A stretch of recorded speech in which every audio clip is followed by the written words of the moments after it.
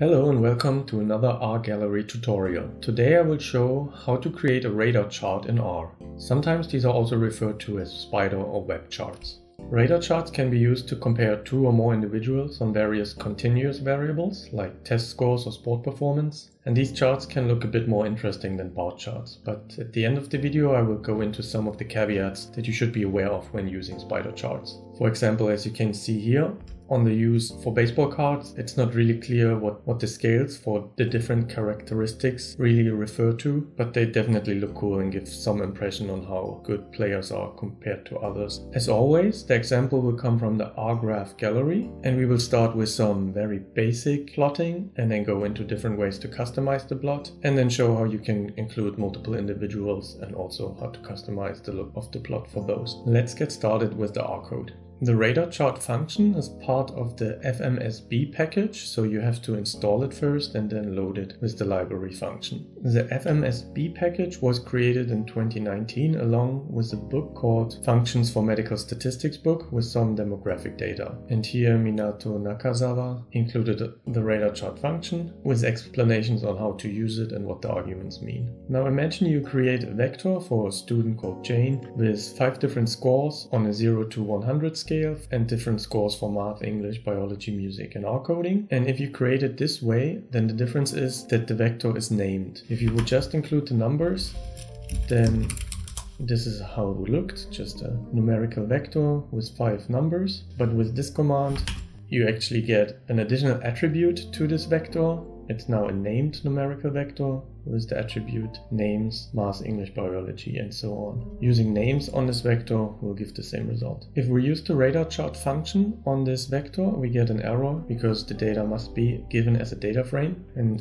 if we would turn it into a data frame, the problem is it creates a data frame with 5 rows and 1 column, and we need to have the subject as column names and only 1 row for the individual. So we can use the T for transform function.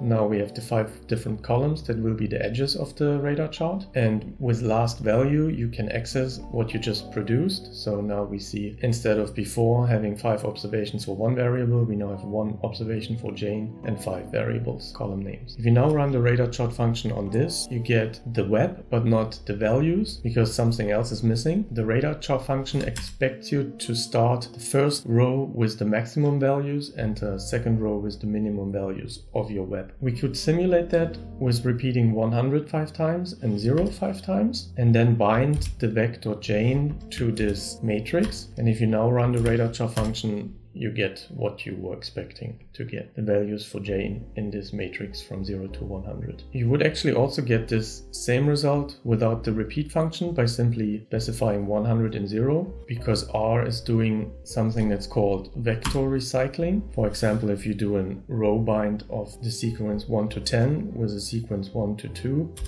it will repeat the shorter vector as often as necessary to fill in the first sequence. And if the 2 vectors don't match, you get a warning, but it still does the command. So now 1 to 3 is repeated until it reaches the end of the 1 to 10 sequence with the first value that would come now. For the customizations, I want to start with the example that's actually from the R gallery, where 10 values are produced by sampling from the sequence 10 to 20, and then a matrix is generated that has exactly 10 columns, and the column names of data, which is stored as a data frame, are assigned with this vector. So you get a data frame like this. Then again, row bind is used with the maximum 20 repeated 10 times and the minimum 0. As I said, you would get the same result with simply saying I want to have 20 and 0 as often as the data frame is wide, and then we get the following result. There are different ways to find out which arguments are included in a function. You could use the tab key to see what different arguments you're supposed to use for the function modifications. You can also use the question mark on the function to get some help.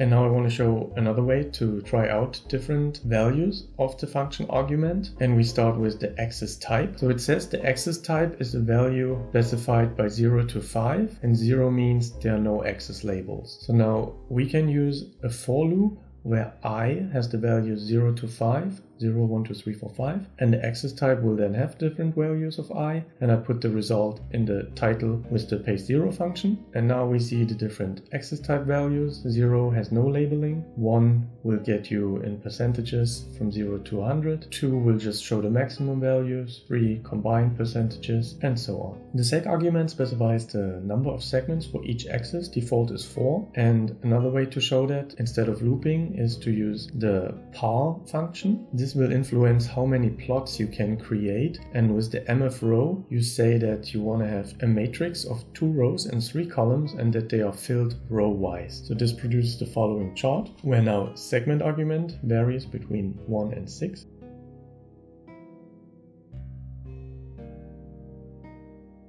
And lastly, I want to show the variations for the line type of the polygon, the values going from 1 to 6. You will have a solid line or a dashed line, etc. And the same can be done for the grid in the background, have different variations of line type. These are the default 6 line types in R, with 1 being solid, and default for the web is 3 dotted. And here I showed the different values for the point type of the polygon. 32 means that there is no point, and 1 is the circle. So here the polygon in the middle is just a line, and then if you use 1, you get a little circle around the actual value. If you ever forget how different point characters look in R, you can simply plot on an X and Y value 1 to 25 and then have the point character change from 1 to 25. A bit more advanced way to show that would be with repeating values of X and a different expansion factor for the character. Other customizations for the radar chart would be the color of the lines, so we can address the polygon, line, width and type and color, as well as the grid features, so different characteristics of the net, also adjust which colors the labels are supposed to have, and the width of the net lines, and the expansion factor of the label text. So back to the data you already saw. Axis type 1 meant the numbers here on this axis. The color of the polygon line can be set with the RGB function, where you also have an alpha value that goes from 0 to 1. For the filling of the polygon, we use the same color but a different alpha value, so this is more see-through now. And the line width is 4, so making it really wide. For the grid line color, we choose gray. Line type 1 is solid. The label of the axis of the grid is set to dark green, so you see that it affects these numbers. And the labels to put on the axis are a sequence going from 0 to 20 in steps of 5, and the line width of the web is reduced to 0.8. And the same happened for the labels. If we use 1.8, you will see that these get bigger now. So now imagine you have multiple individuals you want to put on the same radar chart. As always, there are different ways to produce the data frame for plotting. Here I started with creating a subject vector, which then can be assigned to the names of the numerical vector for John. Then you can set a maximum and a minimum and bind everything together. Along with Jane, it needs to be a data frame. And then now that you plot multiple individuals, having a legend becomes really important, and you can add a legend to any plot with the legend function. You just give it a position, 0.7 on the x-axis, 1.4 on the y-axis, putting it up in the top right corner. The legend text comes from the row names, excluding the first and the second position, so just Jane, John and Ross. The BTY argument says that we don't want to have a box around the legend. The point character 16 is a solid circle. Colors are filled with 1 to 3 values, black, red and green. The same for the polygons. And the text color is dark gray, normal size, but a little bit of expansion for the point character. And now you have an easy way to see where Jane is better than Ross and John, or where Ross is the best. This graph can also be easily improved and customized. Here it's helpful to create colors for borders, where we know we have 3 individuals, and colors for the inside of the polygon, which are identical just with different alpha values. And then you can use this vector inside the radar chart function, where the polygon colors simply get the vector from color borders, and the filling of the polygon gets the colors from the inside. And then you add a legend again with the colors from the inside and have this nice looking graph.